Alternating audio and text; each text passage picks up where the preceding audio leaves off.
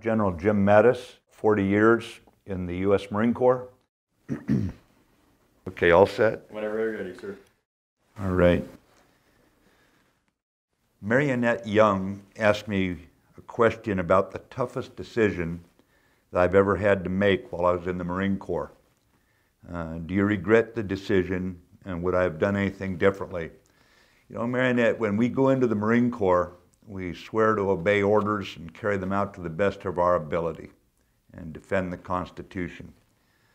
So I've not regretted those decisions, and one of the toughest that I could mention to you was after being ordered to attack into the city of Fallujah.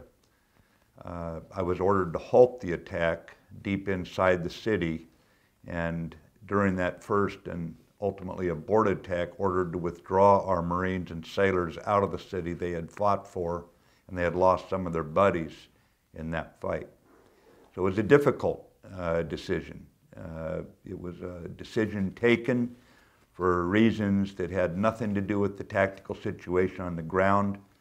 I was concerned to a degree if the Marines would lose confidence in their leadership because of it, but they didn't. I still recall a young saw gunner being interviewed by a television crew talking about how terrible he must feel that he was being ordered out of the city. And he was a slow-talking Marine from down south. He just calmly looked into the camera and said, "Doesn't matter. We'll just hunt him down somewhere else and kill him." And I bring this up because ultimately it's about the spirit of the Marine Corps that nothing really can stop us. And we just don't take refuge in self-pity or any of that kind of stuff. And so as a result, the Marine Corps remains a very feared organization in this world, as it should be. So tough decisions, tough times, and sometimes things don't go our way. Doesn't have anything to do with the decision we make about how we feel about it. Every Marine makes their own decision about how they're going to react, what happens to them. And that's what sets the Marine Corps apart, because when the times get tough, the Marines get tougher. Phil Claiborne wants to know, how did I continue to stay motivated throughout my Marine Corps career? That's real easy. Phil, I'll tell you right up front, there were some jobs in the Marine Corps I didn't care for. I learned to hate minefields at age 21 when the Marine Corps trained me as a second lieutenant in the infantry to go through them. And I continued to hate minefields as long as I had to encounter them throughout my career. But the reason I stuck around the Marine Corps was the spirit of the Marines. I knew I could make a lot more money doing something else, and I knew I could live a lot better quality of life and not be deployed all the time. But it was the spirit of the Marines that kept me motivated. I never went to work feeling like, woe is me, that life is tough or anything else. I look forward to every day, and it's simply because I stuck around the Marine Corps for the right reason, and that was to serve alongside young Marines. Joel Delph wants to know, how do you keep improving as a leader to meet the demand of each role in your career? We all get promoted, you have different roles to play. How do you stay teachable as a leader? I think the most important thing here, Joel, is that you have to assume you must keep improving. If you make that your decision, that you must improve, if you look at every week in the Marine Corps as your last week of peace, and you must be better at the end of this week as a warfighter, then you'll push yourself on your 3-mile run down to 18 minutes, and you'll accept no excuses. You'll push yourself to 21 pull-ups, and you'll accept no excuses. You'll push yourself to read the Commandant's reading list. You'll push yourself that when the things are going tough in the field, you keep your spirit up, and you're the man everyone can turn to, knowing that you don't give up. And you just keep improving every day with the assumption that if you're going to lead more Marines in the future as you get promoted, they expect you to be the physically toughest, the mentally sharpest, and the spiritually just the most undiminished person, that nothing, not cold, not rain, not enemy situation, not frustrating rules can get you down. And you just maintain this body, mind, and spirit improvement at all times.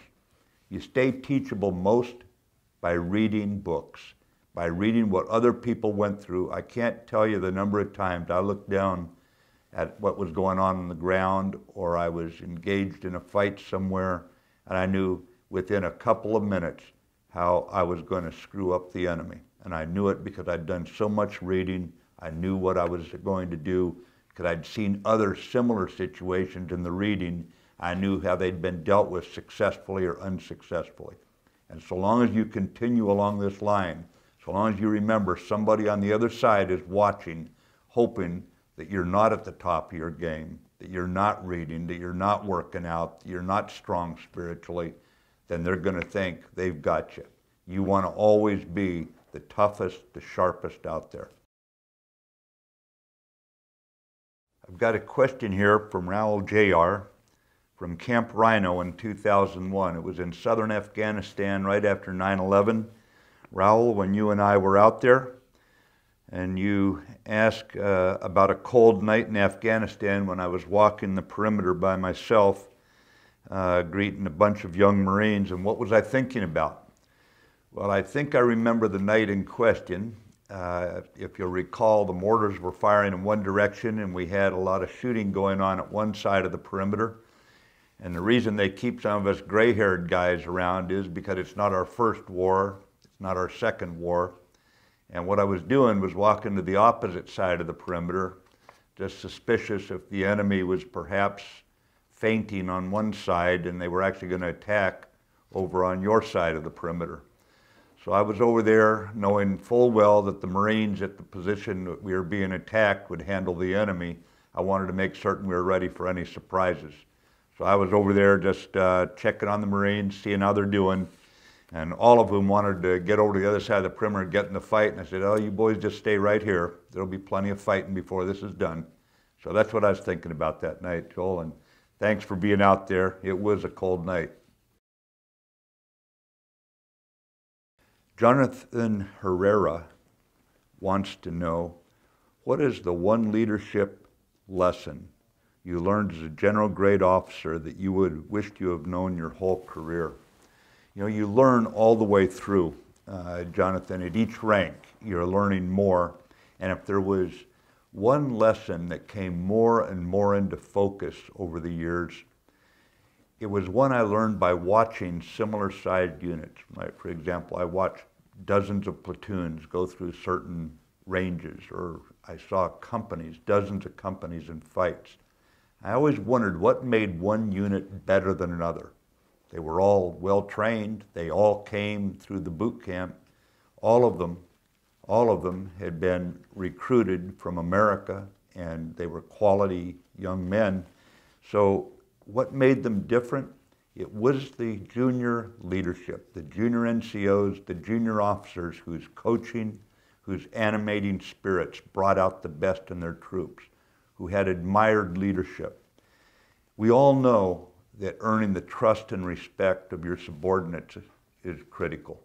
You simply have to earn that trust.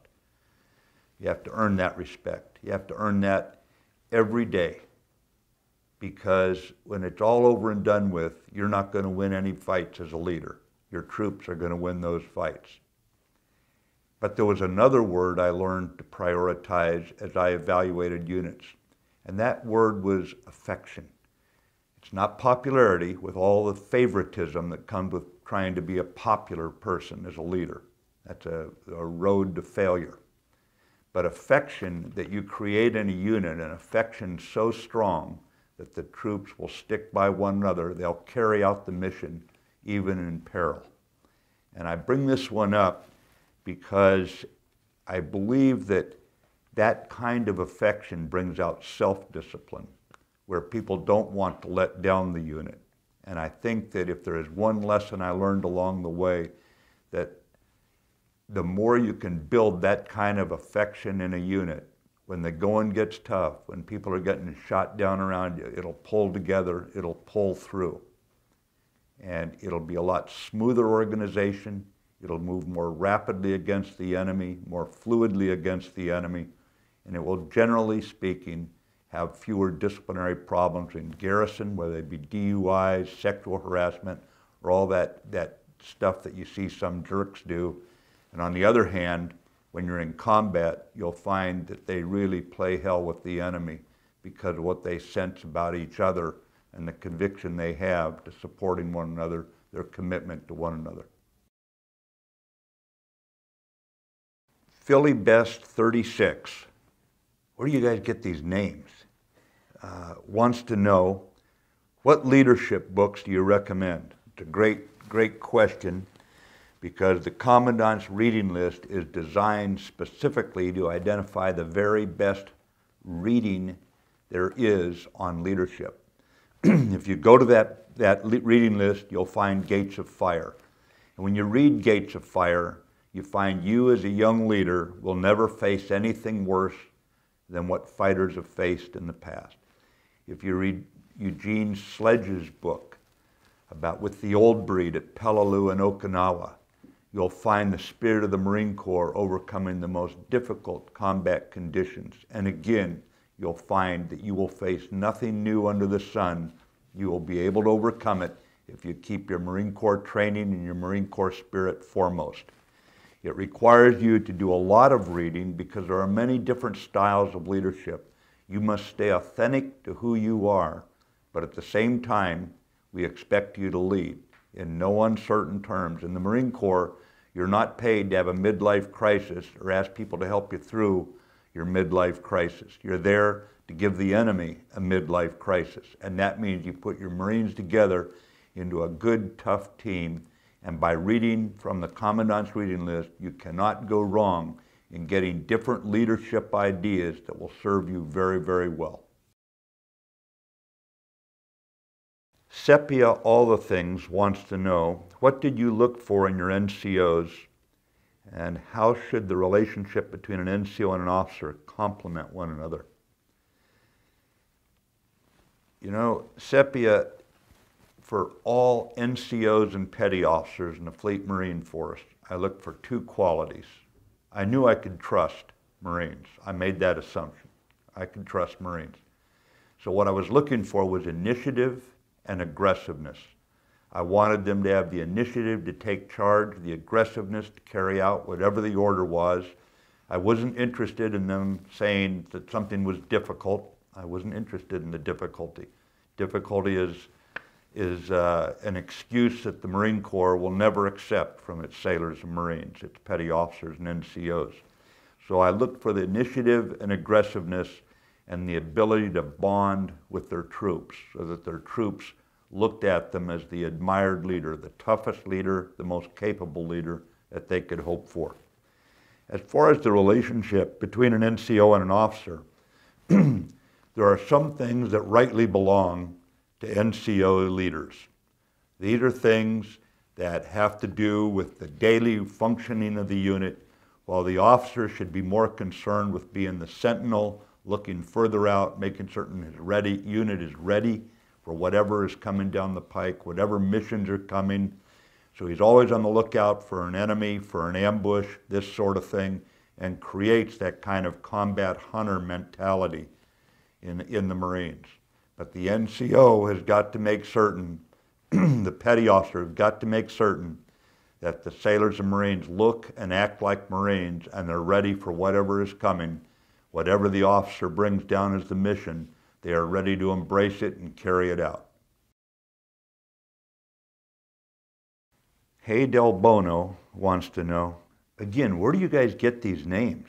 You know, I'm going to come up with a few good ones for myself after this.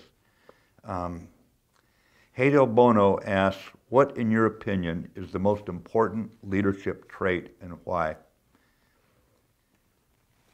There is no way to separate out the leadership traits, because if you prioritize one over the others, then you actually become a weaker leader. You've got to look at all of them and how they come together that make you into the kind of leader that your troops want to follow and are willing to follow, knowing you have the skill and the enthusiasm, you have the passion, you have the compassion that makes you the full package. Remember, What we want to do is make Marines and win battles. And you do this by creating a Marine Corps that is no better friend and no worse enemy. You can't be strong in one leadership trait and lackluster in another and be a good leader. So the answer to the question about which is the most important leadership trait, I think it's how you put it together in your own authentic way so you stay yourself, but at the same time you recognize your responsibility to put all the leadership traits together in one complete package. Roy McVeigh asks, what is the kill casualty radius of my knife hand? Well, Roy, I would tell you that once you get to be a high-ranking officer, the kill casualty radius is whatever your Marines make it. And by the time I got up to senior ranks, it was hundreds of miles. But I would just tell you that I remain humbled that I was able to stay in the Marine Corps so long when young Marines like you would make that kill casualty radius very deep in enemy territory and carry out the Marines' mission in a way that by the time you're a high-ranking officer, basically your reputation is carried, made by you young Marines who went into the fights with the enemy. So the kill casualty radius, as far as you can throw it there, young man. Thank you.